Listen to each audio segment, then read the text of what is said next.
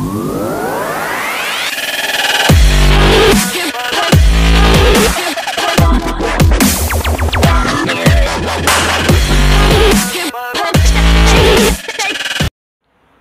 Friends and my dear students, आप सभी का स्वागत है आपके अपने यूट्यूब चैनल टेक्नो मास्टर अभिषेक में। तो स्टूडेंट्स, आज के वीडियो में हम डिस्कस करने वाले हैं चैप्टर 6 पार्ट 8। तो बेसिकली प्रीवियस वीडियो में हमने डिस्कस किया था स्टीरियोलिथोग्राफी क्या होती है और सिंटरिंग मेथड क्या था, उसके बारे में हमने डिस्कस किया था, सेलेक्टिव लेज़र सिंटरिंग। तो आज के वीडियो में हम डिस्कस करने वाले हैं नेक्स्ट टेक्निक जो कि हम यूज़ करते हैं, that is called as fuse deposition modelling. इसको हम इन शॉर्ट क्या बोलते हैं, एफडीएम बोलते हैं। तो अगर टाइम बचेगा तो हम एलओएम भी डिस्कस करेंगे, लैमिनेटेड ऑपरेशन मॉडलिंग भी होता है, तो उसके बारे में हम डिस्कस करेंगे। तो चलिए स्टार्ट करते हैं विदाउट वेस्टिंग एनी टाइम। तो सबसे पहले हम बात करते हैं व्हाट इज़ एफडीएम। तो जैसे हमने बताया था, देखा भी था कि आपके जो रैपिड प्रोटोटाइपिंग है उसमें बहुत सारे टेक्निक यूज़ होते हैं। तो FDM is the one of the technique. जैसे हमने एसटीएल देखा था, स्टीरियोलिथोग्राफी, और आपका फिर उसके बाद एसएलए देखा था, सेलेक्टिव लेज़र सिंटरिंग या फिर सेलेक्टिव लेज़र एनालिटिक्स। अब हम बात करने वाले हैं फ्यूज डेपोजिशन मॉडलिंग, एफडीएम। तो basically fuse deposition modelling produces the 3 dimensional object. तो बेसिकली ये क्या प्रोड्यूस करता है, एक 3D ऑब्जेक्ट प्रोड्यूस करता है। जैसा नाम से पता चल रहा है डेपोजिशन, तो कुछ ना कुछ डिपॉजिट होगा। तो by depositing uh मॉल्टन thermoplastic material layer by layer. तो हम कैसे बनाते हैं और प्रोटोटाइप, जो आपका मॉल्टन थर्मोप्लास्टिक होता है, थर्मोप्लास्टिक हम मटेरियल ले लेते हैं, उसको मॉल्टन स्टेज में पहुंचा देते हैं, यानी कि उसको गर्म करके पिघला लेते हैं। उस पिघले हुए थर्मोप्लास्टिक को लेयर बाय लेयर हम इसको डिपॉजिट करते जाते हैं। डिपॉजिट यानी उसको जमाते जाते हैं एक स्थान पे, सबस्ट्रेट पे, और उस तरीके से आपका ये पार्ट प्रोड्यूस होता है। तो ये टेक्निक हम इसमें यूज़ करते हैं।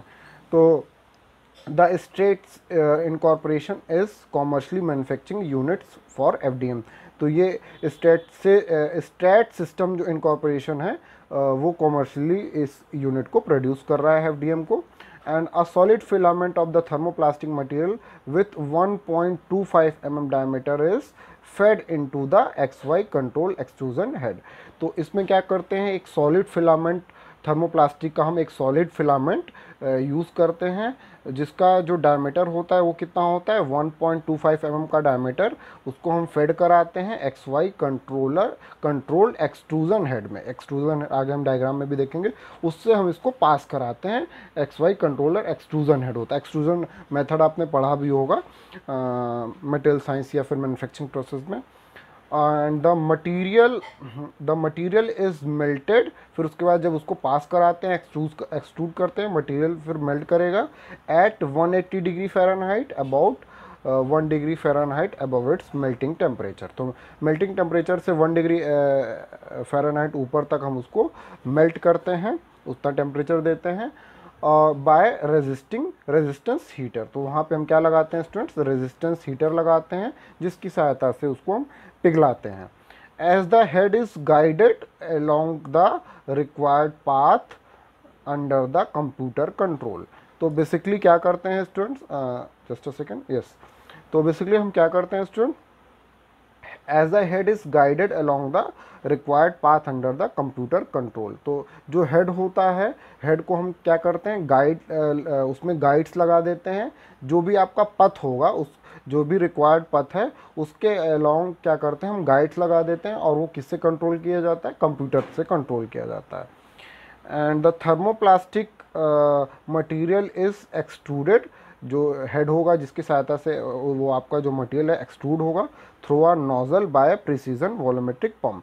तो एक नोजल बना होता है, लाइक जैसा ये शेप है। जैसे एक्सट्रूजन का मतलब आप तो समझ ही गए होंगे। जैसे आप क्या करते हैं स्टूडेंट्स, इसको अगर ब्रीफ में समझाऊं तो, जैसे आप अगर घरों की बात करें तो घर में डेली टूथपेस्ट यूज़ करते हैं। तो टूथपेस्ट में क्या करेंगे, यहाँ से आप प्रेशर डालते हैं, प्रेशर यानी कि प्रेस करते हैं। तो जब प्रेस करते हैं तो यहाँ पे छोटी सी ओपनिंग होगी, और जिस आकार की ओपनिंग होगी उस आकार का जो मटेरियल है वो बाहर निकलेगा। तो उस तरीके से ही हम एक्सट्रूड कराते हैं मटेरियल को। यहाँ पे भी क्या करते हैं, मटेरियल को एक्सट्रूड कराते हैं। एक हम नोज़ल लगा देंगे, इस तरीके से नोज़ल लगा होता है जिसमें स्मॉल ओपनिंग होगी, और उसमें हम वॉल्यूमेट्रिक पंप की सहायता से उसको फिट कराते हैं आगे, और वो मटेरियल बाहर निकलता है। And the extruded material is deposited as the fine layer. जो एक्सट्रूडेड मटेरियल वो बहुत ही स्मॉल छेद करते हैं, उसमें स्मॉल ओपनिंग होती है और वो एक्सट्रूड होता है, वो डिपॉजिट हो जाता है एज ए फाइन लेयर, बहुत पतली परत के फॉर्म में, being just above the melting temperature. और वो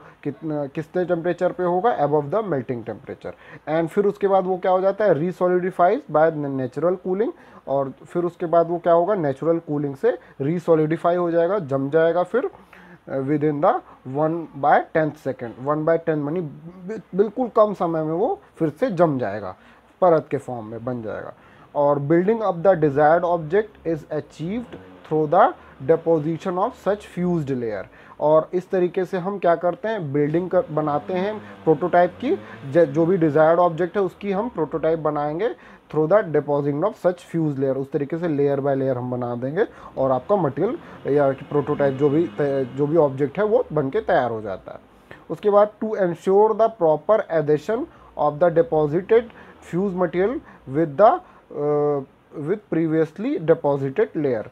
तो इस तरीके से हमको ये इंश्योर होना पड़ता है कि जो प्रॉपर एडेशन हो गया है डिपॉजिटेड फ्यूज मटेरियल। मतलब क्या हुआ, जैसे आपकी एक लेयर बनाया हमने, उसको सॉलिडिफाई हो गई, फिर उसके बाद दूसरी लेयर आई, तो दूसरी लेयर जो आई प्रॉपर इसके साथ जुड़ गई है, ये हमको इंश्योर करना होता है। उसमें प्रॉपर उसको एडहेयर हो गई, यानी चीज़ उसमें जुड़ गई है, चिपक गई है। तो उस तरीके से ये चीज़ हमें इंश्योर करनी होती है, fused with the previously deposited layer, and the model temperature is maintained just below the solidification temperature। जो मॉडल टेम्परेचर हम एम्बिएंट टेम्परेचर मेंटेन करते हैं वो कितना मेंटेन करते हैं, बिलो द सॉलिडिफिकेशन टेम्परेचर। जितना सॉलिडिफिकेशन टेम्परेचर होता है उससे थोड़ा सा कम रखते हैं। And after every layer is deposited, जैसे जैसे हर एक लेयर डिपॉजिट होगी, the piston upon which the model is built is lowered. और जैसे जैसे आपका लेयर बनती जाएगी तो जो पिस्टन लगा होगा उसमें पिस्टन सिलेंडर अरेंज होता है, तो जिस पे पिस्टन पे मॉडल बन रहा है वो धीरे धीरे लोअर हो जाएगा, is lowered bye 1 layer thickness. तो नीचे जाता जाएगा, जैसे जैसे आपकी लेयर बनती जाएगी तो जो पिस्टन नीचे लगा होगा, जो जिस पे ये बन रहा है, वो धीरे धीरे नीचे होता जाएगा। 1 बाय जितनी थिकनेस आपकी एक लेयर की होगी, एक लेयर बनी तो एक लेयर थिकनेस वो डिस्टेंस मूव कर जाएगा नीचे की तरफ। तो इस तरीके से काम होता है, इसका फिगर आप आगे देखेंगे। And the flow rate of the extruded molten filament is accurately controlled and matched with the travelling speed of the depositing head. जो फ्लो रेट होता है उसका, कि किस स्पीड से फ्लो हो रहा है एक्सट्रूडेड मोल्टेन मेटल, उसको हम कंट्रोल करते हैं and matched with the travelling speed of the depositing head. जिस स्पीड से आपका डिपॉजिटिंग हेड ट्रेवल कर रहा है उस स्पीड से वो आपको मैच कराते हैं, जितना स्पीड से वो एक्सट्रूडेड मोल्टेन मेटल निकल रहा है। तो वो कितना होता है, मैक्सिमम 380 mm/s लेते हैं। और जो कि डिजायर्ड थिकनेस कितनी होगी लेयर की, it is around the range of the 0.025 mm to 1.25 mm तक होती है। और जो विथ होगी एक्सट्रूडेड लेयर की, जो एक्सट्रूड हम करके लेयर बना रहे हैं, उसकी जो लेयर होती है वो 0.23 mm से लेके 6.25 mm तक होती है। इस तरीके से रिपीटेबिलिटी की अगर बात करें और पोजिशनल एक्यूरेसी की बात करें इस प्रोसेस की, तो वो कितनी होती है, ±0.025 mm विथ ओवरऑल टॉलरेंस जो लेते हैं हम 0.125 mm ओवरऑल लेते हैं क्यूब में, विथ 305 mm साइड्स में। However, the parts produced by the FDM show some roughness। जो FDM से पार्ट प्रोड्यूस होता है उसमें थोड़ा सा रफनेस होता है, थोड़ा खुरदुरा होता है। एंड द प्रोसेस में not be suitable for the parts with smaller details. तो जिसमें कम डिटेल्स होती हैं, उस किसी ऑब्जेक्ट में कम डिटेल्स अगर हमें पास उपलब्ध है तो उसमें हम क्या करते हैं स्टूडेंट्स, FDM टेक्निक को यूज़ नहीं करते हैं, उसके लिए सूटेबल नहीं होता। थ्योरेटिकली अगर हम बात करें तो अगर एनी थर्मोप्लास्टिक मटेरियल में भी सुटेबल फॉर द प्रोसेस। अगर थ्योरेटिकली देखें, प्रैक्टिकली तो ऐसा होता है, लेकिन थ्योरेटिकली अगर देखें तो कोई भी थर्मोप्लास्टिक मटेरियल इस प्रोसेस के लिए सुटेबल होता है। And the parts build up with the different materials और colours can be कन्वेंटली produce by this process. तो अलग अलग मटेरियल के पार्ट्स बन सकते हैं और अलग अलग कलर के भी। The typically use material for the FDM include investment casting wax. तो इसमें जो हम यूज़ करते हैं टिपिकली वो कौन कौन से क्या बोलते हैं थर्मोप्लास्टिक मटेरियल यूज़ करते हैं, that is the investment casting wax, wax field plastic adhesive material, जिसे हम क्या बोलते हैं, मशीनेबल वैक्स बोलते हैं। And the tough nylon, just a second, tough nylon like material होता है इसमें। तो इसका आप डायग्राम देख सकते हैं स्टूडेंट्स, ये आपका डायग्राम है। तो इस तरीके से लेयर बाय लेयर ये आपका मोल्टेन मेटल है। मोल्टेन मेटल जो है सॉलिड फिलामेंट, ये आपका सॉलिड फिलामेंट है और ये आपका मोल्टेन मेटल इससे निकल जा रहा है, यहाँ पे लेयर बाय लेयर सॉलिडिफाई होता जा रहा है। तो देख सकते हैं आप स्टूडेंट्स, ये एक्सट्रूड होके निकल रहा है, यहाँ से एक्सट्रूड हो रहा है, इस तरह एक्सट्रूजन हो रहा है, तो लेयर बनती जा रही है इस तरीके से परत परत, इसका मूवमेंट होगा। ये जो आपका ये पूरा अरेंजमेंट है, ये डाई से अरेंज लगा होता है, तो ये इस तरीके से मूवमेंट होता है इसका। जैसे जैसे आपकी लेयर बढ़ती जाती है इस तरीके से इधर मूव हो जाता था, फिर उसके बाद ये ऊपर हो जाएगा, तो इस तरीके से होता है। तो यहाँ पे इसका पूरा सिस्टम अरेंजमेंट देख सकते हैं। फिलामेंट वायर है, ये आपके रोलर से निकल रहा है और फिर ये आपका क्या लगा हुआ है, नोजल लगा हुआ है, वहाँ से ये एक्सट्रूड हो रहा है, तो एक्सट्रूड होके यहाँ लेयर बना रहा है एक्स वाई डायरेक्शन में। तो इस तरीके से आपका part layer by layer produce हो रहा है। तो पहले ये आपका सबस्ट्रेट है, जो पिस्टन सिलेंडर अरेंजमेंट मैंने बताया था, दिस इज अ सिलेंडर, ये आपका पिस्टन है। तो जैसे ही एक लेयर मान लीजिए यहाँ पे इतनी थिकनेस की बनी, तो जितनी थिकनेस की लेयर एक बनी है उतना ही ये पिस्टन जो है आपका नीचे मूव कर जाएगा जेड डायरेक्शन में। तो इस तरीके से वो नीचे आता जाता है और आपका काम होता जाता है और आपका प्रोजेक्ट, आपका जो ऑब्जेक्ट है उसका प्रोटोटाइप बन के तैयार हो जाता है। तो होप आप लोग को ये FDM टेक्निक सारी समझ में आ गई होगी। आगे हम बात कर लेते हैं इसमें। A polymer like material with good strength and flexibility has also been used recently. तो एक पॉलीमर लाइक मटेरियल जिसकी स्ट्रेंथ उसी तरह होती है, गुड होती है और उसकी फ्लेक्सिबिलिटी होती है, that is the straight system claims that it features improve the bonding and surface finish. तो जो मटेरियल हमने बताया नॉर्लॉन लाइक मटेरियल होता है तो सॉरी, तो ये पॉलीमर लाइक मटेरियल होता है जिसकी स्ट्रेंथ जो है और फ्लेक्सिबिलिटी उसी तरीके से होती है। और जो स्ट्रेट सिस्टम है उन्होंने भी ये क्लेम किया है कि it features improve the bonding and surface finish. तो नायलॉन लाइक मटेरियल अगर हम यूज़ करेंगे तो बॉन्डिंग और सरफेस फिनिश अच्छा होता है। And the parts made from the investment casting wax can be directly use for casting. तो जो पार्ट्स हम बनाते हैं इन्वेस्टमेंट कास्टिंग वैक्स से, उसको हम डायरेक्टली कास्टिंग के लिए यूज़ कर सकते हैं। And the other materials under development are, जो अदर मटेरियल्स भी हैं जिसको हम अंडर डेवलपमेंट में उसको भी आगे यूज़ करेंगे, that is the silicon, rubber, thermoplastic भी यूज़ कर सकते हैं like ceiling as a ceiling material, and the automotive body foam material, ये सारे अंडर डेवलपमेंट हैं, ये आगे यूज़ किए जा सकते हैं। All these materials are non toxic, ये सारे मटेरियल जो होते हैं नॉन टॉक्सिक होते हैं, जहरीले नहीं होते हैं। And the process is suitable for the office environment, ये ऑफिस एनवायरनमेंट के लिए सुटेबल होता है। When the deposition of the layer is completed, जैसे ही डिपोजिशन लेयर आपकी कंप्लीट हो जाएगी, the head pauses while the platform indexes downward to make the room for the next layer। तो जैसे आपकी एक डिपोजिशन ऑफ लेयर कंप्लीट हो जाएगी तो हेड जो है उस समय क्या हो जाता है, पॉज हो जाता है, स्थिर हो जाएगा। फिर उसके बाद प्लेटफॉर्म इंडेक्स डाउनवर्ड होगा और फिर रूम जो है नेक्स्ट लेयर के लिए तैयार होगा। This result in a seam at the location where deposition head pauses। तो it is being proposed to develop a system which will provide a quick downward movement when head is still in motion।